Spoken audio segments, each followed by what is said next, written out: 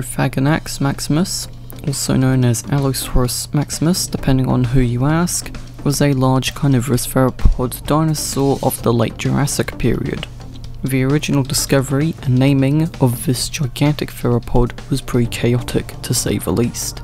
Back during what's now known today as the Big Sad, one of the men who discovered the fossils, John Willis Stovall, wanted help from experts to unearth the fossils. So he turned to the Works Progress Administration. However, due to a policy they had saying the workers have to be from the same county as the workplace itself, they couldn't get anyone to help him. Meaning that rather than fossil experts unearthing the fossils, it was done by farmers between 1931 and 1932 in Oklahoma. Now the problem here is that these were simple townsfolk who didn't really know anything about digging up fossils. This led to numerous fossils being unintentionally destroyed whilst being unearthed, and some stuff they thought were fossils were not actually fossils. Despite not really knowing anything about this sort of work, the farmers did manage to excavate some fossils without causing too much damage or accidentally destroying them. What is considered the first publication of the animal was a newspaper article by Grace Ray in 1941, and the name given by Stovall was Saurophaganax Maximus. Saurophagus meaning eater of lizards, and Maximus Latin for largest.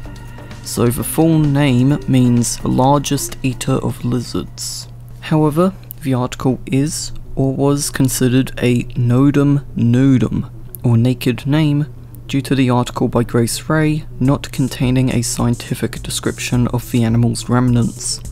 Stovall later gave an official description of Saurophaganax Maximus in 1950, but there ended up being further complications. You see, completely unknown to Stovall at the time was that the name Saurophagus was already in use with a tyrant flycatcher bird, which eats lizards. In 1995, Daniel Kaur cleared things up with a paper that renamed it to Saurophaganax Maximus, which instead means largest lord of the lizard eaters. Because I guess we always gotta give these animals some powerful sounding name. Anyway, this came with some complications in up itself, with some paleontologists claiming it is not in fact a new species of large carnivorous theropod, but actually Allosaurus, meaning it should be renamed to Allosaurus Maximus, which translates to largest of different lizards. Because I guess Saurophaganax/Allosaurus Maximus can't just be left alone. What is happening? Why are you doing this to me? From what I know, most experts continue to call it Saurophaganax, and there has been some differences found between Allosaurus and Saurophaganax. However, we'll have to wait and see, since the Saurophaganax is known from fragmentary remains from Oklahoma and possibly some from New Mexico. Also, due to the fragmentary nature of Saurophaganax, most of the skeletons of Saurophaganax you see in museums actually use scaled up casts of Allosaurus bones, in case you're wondering. I didn't really know where to put this fact, so I thought I'd just throw it in here. I'll leave a link in the description to a video that has a section going over the differences so far between the two for your own pleasure, but to summarise it, the vertebrae are different on Saurophaganax, and the chevrons, which are these little bone things underneath the tail vertebrae, are also different. Anyway, throughout the rest of this video, I'll call the dinosaur Saurophaganax, since that's what most scientists call it at the moment. As you might have guessed from the name Largest Lord of Lizard Eaters, Saurophaganax was a massive animal. Older estimates put the animal at a massive 14 to 15 meters, or about 46 or 50 feet. However, newer estimates are as conservative as Ron DeSantis, putting Saurophaganax at somewhere between 35 and 40 feet, or 10 and 12 meters, with one thing that came across saying possibly 13 meters or about 43 feet, which isn't much of a difference really. Anyway, at that length, that makes it comparable to Tyrannosaurus rex and Carcharodontosaurids like Mapusaurus and Acrocanthosaurus in length. However, it doesn't really match them in weight, only being about 4 or 5 metric tons total. The largest number I saw said 7.5 metric tons, however that's a little ludicrous in my opinion. This most likely came from older estimates of the length, I'm guessing. Either way, 4 or 5 metric tons makes it comparable in size to Torvosaurus, another large carnivorous dinosaur it lived with, and alongside that, it also lived alongside Allosaurus.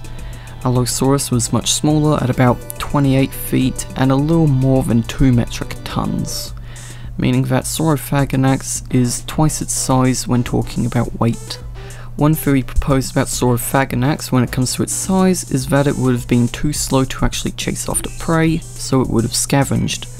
This is kinda shown in 2013's Planet Dinosaur, where it uses its larger size to steal food from an Allosaurus fragilis. However, as I pointed out in my Tyrannosaurus video, being a dedicated predator or dedicated scavenger is the definition of stupidity. And to use the same example again, wedge-tailed eagles, the apex predator of Australian skies, both scavengers and hunts. And just like with the talk about how Tyrannosaurus was a scavenger because it's slow, the truth is that you only need to be fast enough to catch whatever's in your ecosystem that you're designed to take down. A lot of large sauropods, such as Apatosaurus and Brachiosaurus, lived in the Morrison Formation, which is where Saurophaganax was found, meaning that it could just eat juveniles of those animals or wounded adults. And on top of that, from what I know, Stegosaurus, another dinosaur from the Morrison Formation, wasn't that fast either, so it could also try and go for one of those as long as it stays out of range of its phagomizers.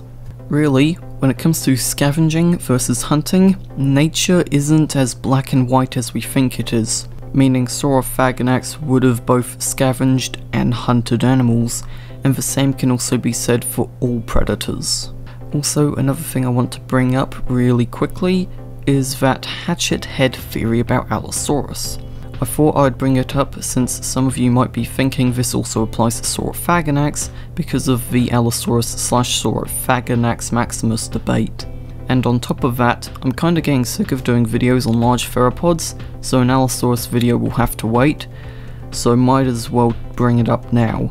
For those who haven't heard about the theory, according to the book version of Planet Dinosaur I have, one study found that Allosaurus has a very weak bite force, roughly 440 psi, which is even weaker than a lion's, which is 650, and was more comparable to a snow leopard whose bite force is 450 and a leopard which is 300 to 500.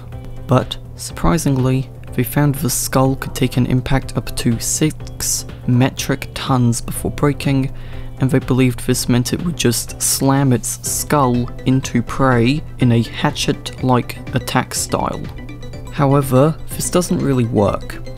As fossilguy.com pointed out, since the teeth of Allosaurus are much smaller when compared to other carnivores, the animal would have most likely lost teeth with each attack and wouldn't be able to replace them fast enough, meaning after several hatchet-like attacks it would have been left toothless, like heroin addicts in Melbourne.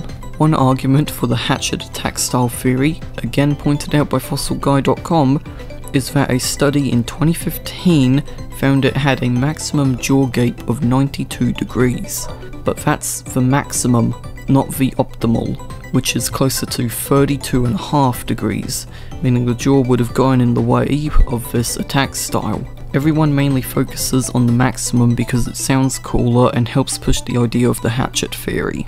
Overall, it's believed the animal wouldn't have done this and most likely would have done something similar to falcons with what's known as a strike and tear method. Getting back to Saurophaganax, in terms of media appearances, Saurophaganax has appeared in Planet Dinosaur, as mentioned earlier, where it's shown stealing an Allosaurus's kill, and it also appears in a few episodes of Dinosaur King, and in the park building game Prehistoric Planet.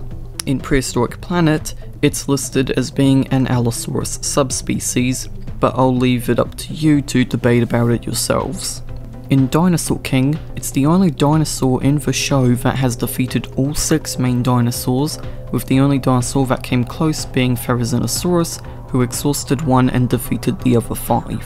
Saurophaganax is also one of the only dinosaurs that appears in the area its fossils were found, and it's also one of the only dinosaurs that is confused with another dinosaur when the main characters first encounter it. It's obvious who it was confused with. This also brings up an interesting point someone made about the show in the video I'll show up on screen, which will be in the description for your viewing pleasure. You see, in Dinosaur King, you have these different elements each dinosaur is attached to, and each of these elements follows certain trends with the dinosaurs the creators associated with those elements. Just as an example, Spinosaurids, such as Baryonyx and Spinosaurus itself, are in the water element, whilst ceratopsians like Triceratops and Torosaurus are in the lightning element. Meanwhile, with the fire element, you have Tyrannosaurids and Carcharodontosaurids, such as Tyrannosaurus, Acrocanthosaurus, and Mapusaurus, meaning that if going off of my dinosaur videos so far, if I was in Dinosaur King, I'd probably have a fire dinosaur as mine.